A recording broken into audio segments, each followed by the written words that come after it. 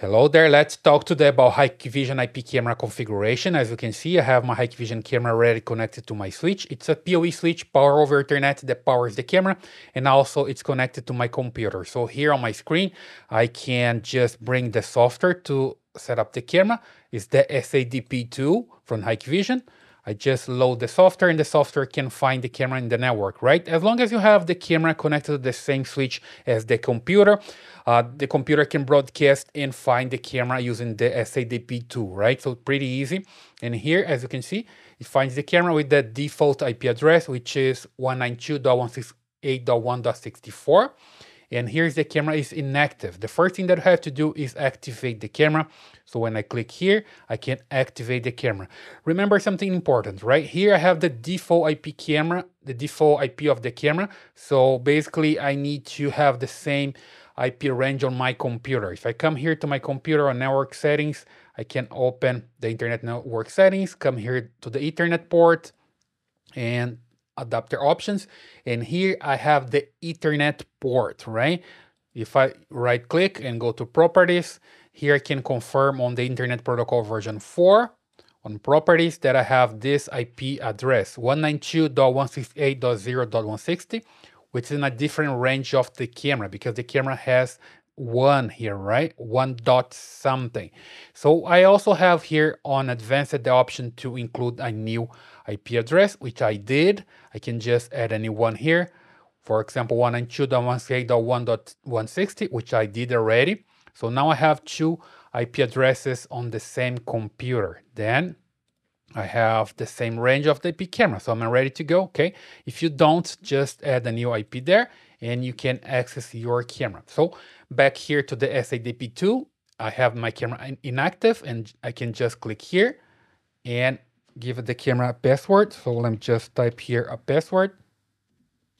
I need to type it twice and activate the camera, okay? Click here to activate the camera, the device is activated. And then now I need to just insert here some answer to the questions, the security question. I just hit confirm here and everything is set now, right? So I'm ready to go. The camera is active now. I double click and then I can use a web browser to set up the camera, okay? So for the first time, I need to log into the camera using the username and password that I just created there. And then just need to wait for a while. The camera loads and I'm gonna have image from the camera. Here we go. So the camera is live right now via my computer, via web browser. So it's working, a little bit of latency. That's normal for an IP camera.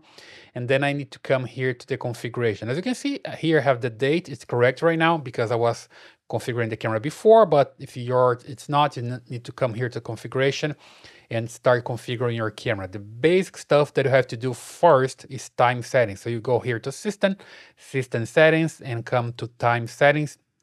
And here you need to select your time zone. For me, for example, I need to select here, I'm in the US, and then I can select Eastern time, US and Canada. So I just hit save. And I can also sync with my computer. So I have here the time correct for my computer. I can just click here, sync with computer time, hit save, and then I'm gonna have the correct time for the camera, right? So you need to do the same, or you can also use time zone NTP if you have an NTP server that you can use, like Windows NTP server, and just select it here, and your computer is going to sync with the NTP server online if your camera has access to the internet, right? It's not my case here. I'm just using manual sync. It works as well. So here's the basic information for time.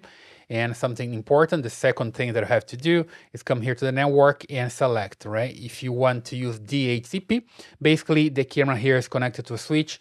And if you have a router also connected to the same switch, the camera can get an IP from the router. That's not my case here. As you can see, I have just the camera connected via cable and also connected here to my computer. So I don't have a router here that can give the camera an IP address. That's the reason I'm not using DHCP. If you're using a router, you can check here the DHCP, right? So here I can use manually assign IP address as well. So here I can change, for example, instead of 1.64, which is the default one, I can change to 0 because I have my network also here on the 0 network. Then I can test. and it's testing to see if this IP is not being used for another device, and that's the way you have to do. So the address is not used, so you're guaranteed that you can use this IP address.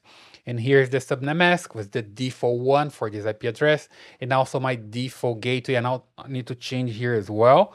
That's my router. If I connect a router here, I'm gonna use this IP address, right? I don't have a router yet, but if I have one, I will use this IP address. So here also the DNS server. I can use 8888, and also I can use here 8.8.4.4. Oops, let me just type this again. 8.8.4.4. And I'm good to go, right? I need to get the green checks here, so I'm ready to go.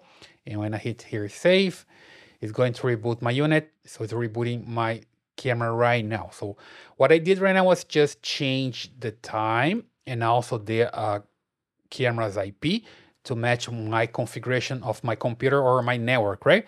And now it's rebooting, and it takes like 40 seconds or 1 minute to reboot. And when it reboots, you're gonna need to use a new IP address here to access your camera, right? Or the first thing I can do as well, it's just come here to the SADP software and refresh it, and you're gonna find the camera when the camera is back, right? So you just need to wait to the camera to come back, then you're gonna find it here. So here you go, the camera is back with the new IP address. As you can see, it's active right now and have the new IP address, and it's ready to go. So I double click here, it's going to load my web browser, and I just need to log in again. So here my username and password, and I hit login, and I have access to the camera again, and I'm ready to go with the basic configuration. Just wait for a while to load the image. It takes some time. As you can see here, the date is correct right now, and also my IP is correct right now, okay? Because I'm using here 0.64, which matches my network, okay? So that's the most important settings, starting with time. Then you select the correct time, so you can have recorded time on your camera, and also network, right? And after that, you can have the storage working. If you use an SD card to record, you just need to come here to storage management and insert an SD card. I don't have one right now. If you're going to record inside of the camera, you just need to come here and open the camera. Just right here, you can open it and insert an SD card and to start recording here, right? So if you don't have one, you can also use an NVR to record into NVR, Hikvision NVR, or any other software that you want to record. But if you need to use a storage, that's the place. You format your card, and here you can schedule the settings to record into the SD card, right? So basically, it's this time, network with the IP configuration and storage, and you're good to go, right? And you come here also to the live view to see if everything is working fine, and you have your camera working with the basic stuff, right? Other than this, you need to go to advanced settings and do whatever you want there, right? So that's the base configuration for a Hikvision IP camera. You can start the way and go from there, all right? So if you like this video, please subscribe to this channel, leave your thumbs up and your comments, and I see you in the next one.